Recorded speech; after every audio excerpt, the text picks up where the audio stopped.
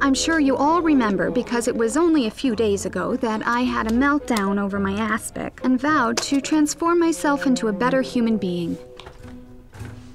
And then I was trussing the poulet rôti à la normande, which is roast chicken stuffed with chicken livers and cream cheese, and it fell on the floor and the stuffing fell out into a big, gooey mess. What am I doing? So, long story short, another meltdown. Crazy! Worse than the last.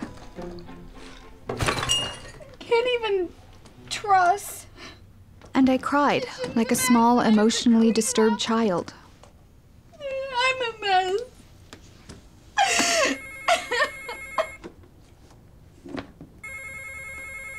I got it. I got it. Hello? Yeah, who's this? Can you hold on just 1 second? I'm not sure if she's here. She might have stepped out.